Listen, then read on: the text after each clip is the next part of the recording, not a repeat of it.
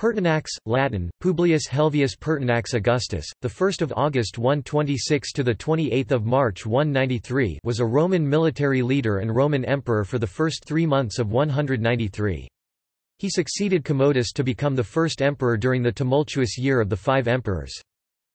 Born the son of a freed slave, Pertinax became an officer in the army. He fought in the Roman-Parthian War of 161–166, where his success led him to be promoted to higher-ranking positions in both the military and political spheres, leading to him achieving the rank of provincial governor and urban prefect. He was a member of the Roman Senate, serving at the same time as the historian Cassius Dio. Following the death of Commodus, Pertinax was acclaimed emperor. He attempted to institute several reform measures, although the short length of his time as emperor prevented the success of those attempts.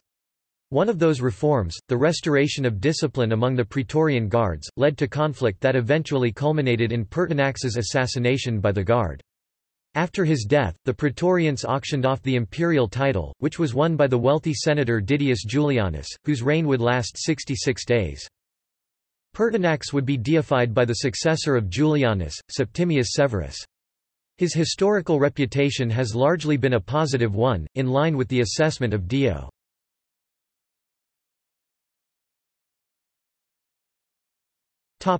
Early life. His career before becoming emperor is documented in the Historia Augusta and confirmed in many places by existing inscriptions.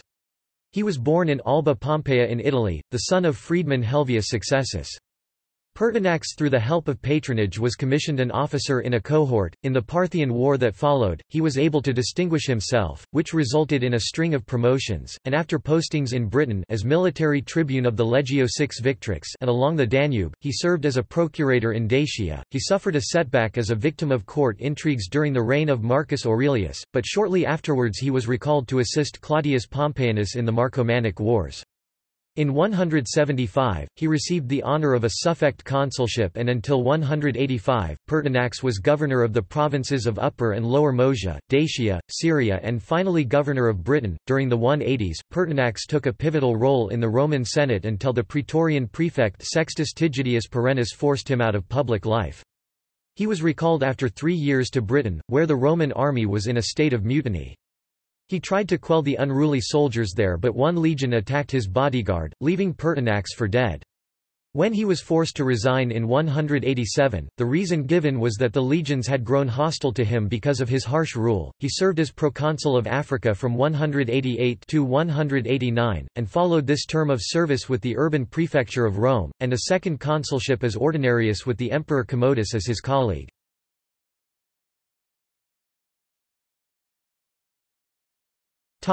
Emperor. When Commodus' behavior became increasingly erratic throughout the early 190s, a conspiracy led to his assassination on 31 December 192. The plot was carried out by the Praetorian prefect Quintus Aemilius Latus, Commodus' mistress Marcia, and his chamberlain Eclectus. After the murder had been carried out, Pertinax, who was serving as urban prefect at this time, was hurried to the Praetorian camp and proclaimed emperor the following morning. His short reign, 86 days, was an uneasy one. He attempted to emulate the restrained practices of Marcus Aurelius, and made an effort to reform the alimenta, but he faced antagonism from many quarters. Ancient writers detail how the Praetorian Guard expected a generous donativum on his ascension, and when they were disappointed, agitated until he produced the money, selling off Commodus' property, including the concubines and youths Commodus kept for his sexual pleasures.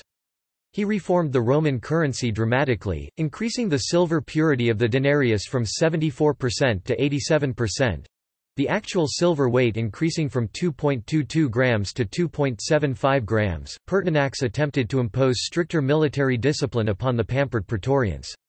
In early March he narrowly averted one conspiracy by a group to replace him with the consul Quintus Sosius Falco while he was in Ostia inspecting the arrangements for grain shipments. The plot was betrayed, Falco himself was pardoned, but several of the officers behind the coup were executed. On 28 March 193, Pertinax was at his palace when, according to the Historia Augusta, a contingent of some 300 soldiers of the Praetorian Guard rushed the gates 200 according to Cassius Dio. Ancient sources suggest that they had received only half their promised pay. Neither the guards on duty nor the palace officials chose to resist them. Pertinax sent Laetus to meet them, but he chose to side with the insurgents instead and deserted the emperor. Although advised to flee, he then attempted to reason with them, and was almost successful before being struck down by one of the soldiers. Pertinax must have been aware of the danger he faced by assuming the purple, for he refused to use imperial titles for either his wife or son, thus protecting them from the aftermath of his own assassination.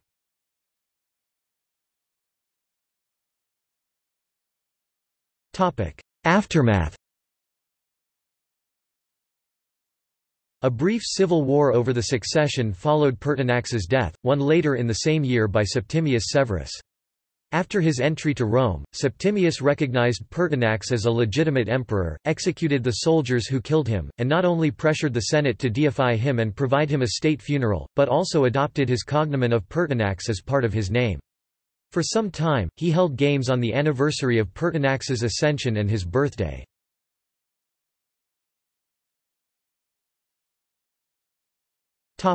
Historical reputation.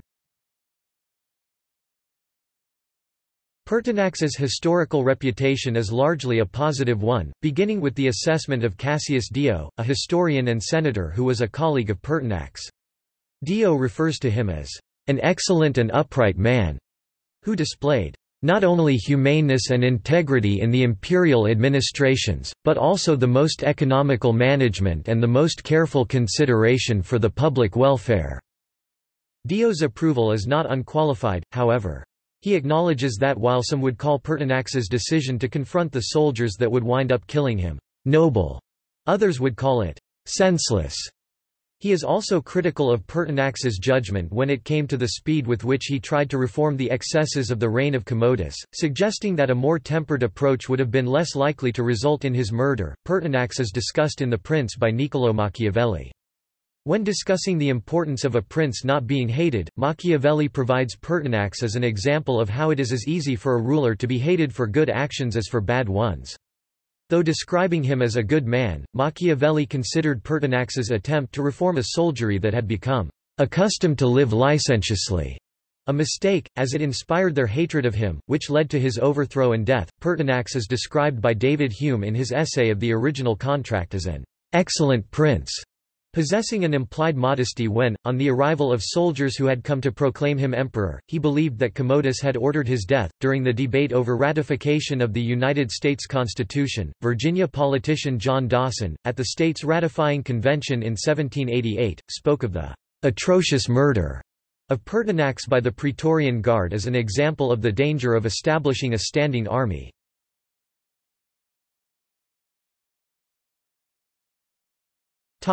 In popular culture,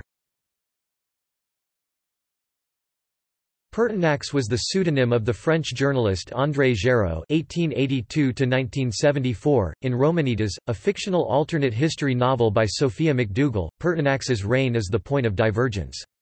In the history as established by the novel, the plot against Pertinax was thwarted, and Pertinax introduced a series of reforms that would consolidate the Roman Empire to such a degree that it would still be a major power in the 21st century.